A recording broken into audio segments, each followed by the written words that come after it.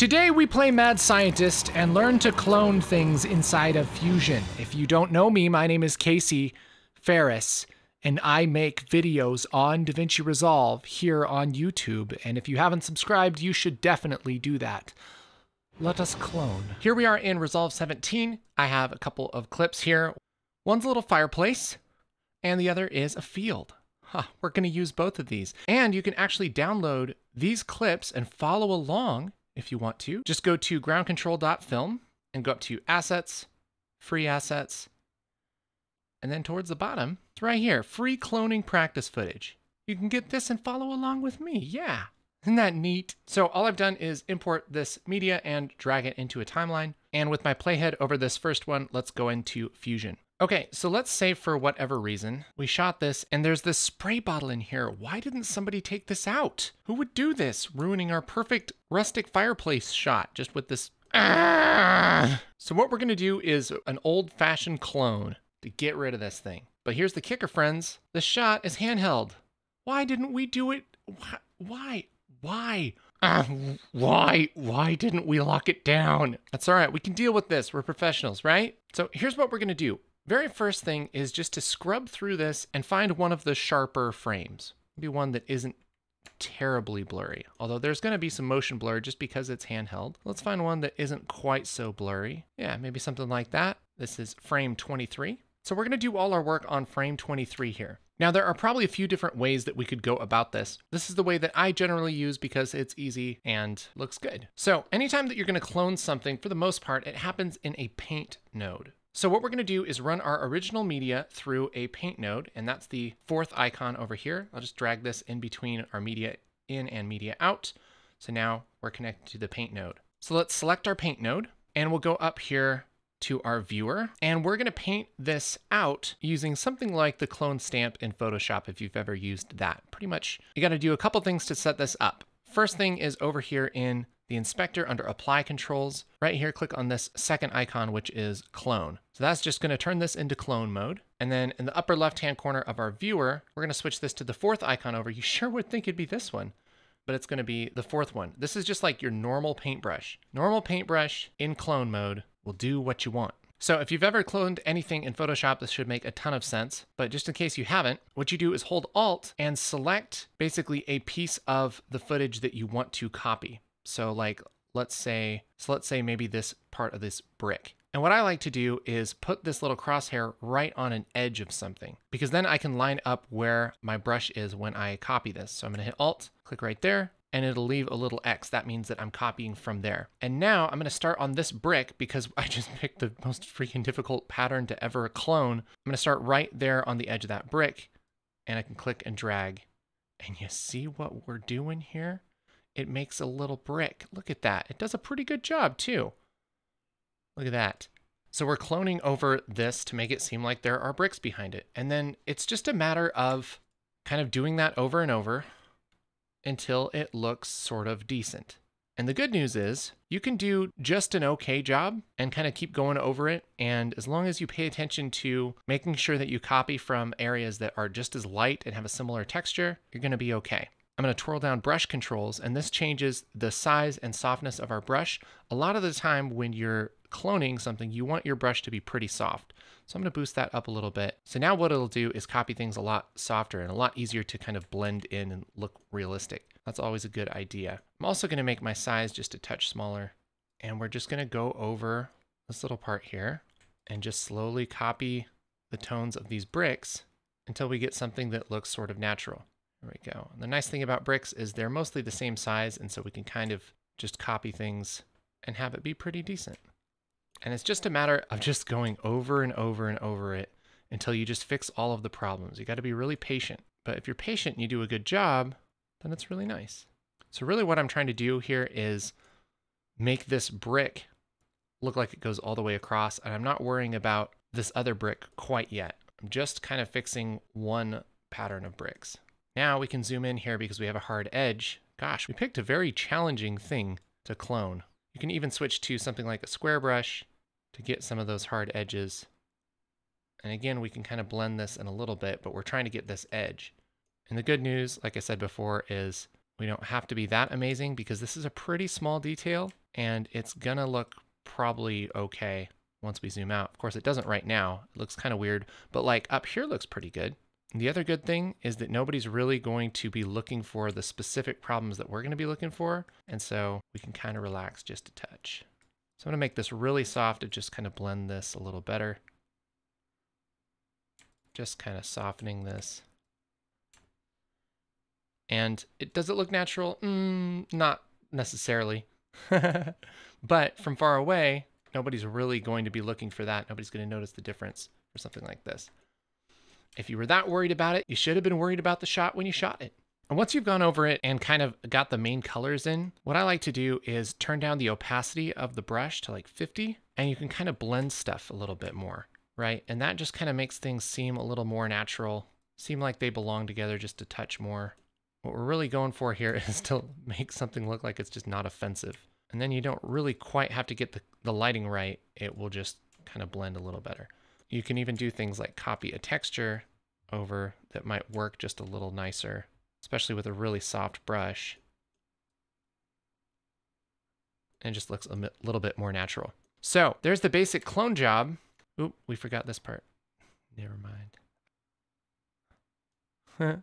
So there we go. There's the basic clone job. And I'd say for the texture, for what we were up against, it looks all right. If you want to do a better job, or if you want to take some more time, now's the time to do it right here in this paint node. But let's say it looks great. And on 23, frame 23, oh baby, this is the bomb. Well, here comes the problem that we all knew was coming. If we get off of 23, oh, everything falls apart. It's terrible. Why have we done this?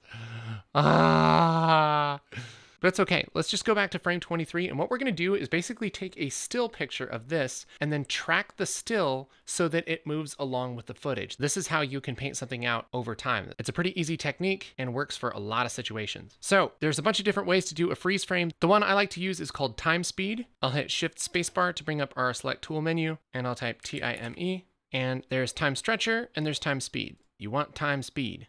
I'll hit add. And what this node does is just changes the speed of whatever you pipe into it. So with that node selected, we're going to go up to our inspector, and the speed we want is still, right? So let's say 0. And now when we click off of this, everything is ruined. Oh no, what have we done? What we actually need to do is just set this delay. Remember, we've been working on frame 23. So I'll click on this and say 23. Boom. So what this is going to do is wait until frame 23, and then it's going to pause the video. And so now when we scrub through this, it's just paused. See? Problem solved. Just use a still. Okay, guys, my name's Casey Ferris. No, I'm just kidding. What we're going to do is cut out this little bit that we've cloned and track it to our moving footage so that we keep the movement, but we basically just put a patch over this problem area here, right? I'm going to take these nodes and I'm going to move them up a little bit. And what we're going to eventually be doing is just merging this image over our original footage. So let's disconnect time speed, and we'll connect our media in 1 to our media out again. And now we just have the original footage, right? So now let's merge our cloned freeze frame over our media in 1. So this is going to give us about what we had before, right? So it's just the still image. But we can actually limit this with a mask in our merge. So if I grab a circle, scale this down, you can see it's kind of like a little window. If we go to frame 23, we can just be like, bloop, it's gone now, bloop. You see what we're getting at here? We basically just need to make a little patch here and track it to our footage. So let's do some tracking. I'll get rid of that mask for now. I'm just going to click off of everything and hit Shift Spacebar and type TRACK. And what we want is the planar tracker. Planar tracker. And this makes a planar tracker node. Let's take the output of media in 1 and just drag it into the planar tracker. That's just whatever footage we're going to track. And with the planar tracker node selected and brought up in our second viewer, we can select what we want to track. And it's a good idea to basically do everything that we're about to do on frame 23 because that was where we started. It's just kind of good to make that our home frame. So in the planar tracker here, reference time, make sure to hit set on frame 23. And we're just going to draw a little shape around this spray bottle. And we're going to use this really nice high contrast spray bottle to do our track. Operation mode is track, reference time is 23. I'm going to go down to this track to end button right here and track to end. Now it's going to do a very nice job of tracking the rest of the shot. And we have all our little white tick marks here. Each one of these is a keyframe for our tracker. And we can go up here to where it says reference time and hit go, and that'll bring us to our original frame, frame 23, and then we can track backwards, track to start. So now that we have these white tick marks throughout our entire shot, everything is tracked. And it looks like it did a pretty good job too. So now we can use this tracking information to tell our cloned still exactly where to be at any given point. So on our tracker, let's go down and click Create Planar Transform. What that will do is make a node here called Planar Transform, and anything that we run through that node is going to have that same motion as our tracker. It's kind of like a transform node that just moves things around, but it moves it in a specific way based on how the tracker tracked things. We're going to put this in between our time speed and our merge because we want our cloned still to move along with our footage. So hold down Shift and drag it here onto the connection. Make sure it's connected by moving it back and forth. So now if we select media out and hit 2, that spray bottle should disappear if we've done it right. So now we're almost home. We have our still moving along with our footage. We just have to mask it so that it only affects just that little patch. There's a few different ways to get this mask to happen, but an easy way would be to take our planar transform and hit Control C, double click off of everything and hit Control V. And we're just gonna run our mask through this planar transform. So I'm gonna go to frame 23 again. I'm gonna make a polygon mask. And with that mask selected, I'll go up and draw our little shape.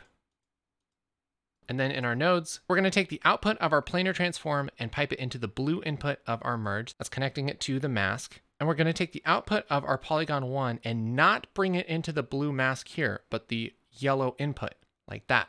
And now up in our viewer, things should be looking very nice. And if we move back and forth, guess what?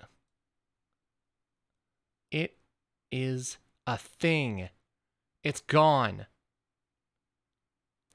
Clone something out that's moving. What the heck? Look at that. No problem, guys. And even though a lot of things weren't really perfect, you certainly would never guess that you cloned something out right here, right? Which is the key. So now that we've done that together, if you've downloaded the practice footage, well, why don't you just give it a go on this field? Try and clone something out. Maybe this power pole, maybe this car or the house. Because no matter what the shot is, it's basically the same process, right? Go into Fusion, pick a really nice frame, use your paint node, go to clone it out, do a freeze frame, track the footage, apply the tracking, merge the still over the original footage, apply the tracking, make a mask, and apply the tracking to the mask. And now we have the pole painted out. Give that a shot yourself. See if you can do it. We even left this one ungraded so you can practice the color a little bit, you know? Which we'll cover in other videos maybe, you know? We'll see. Nice, right?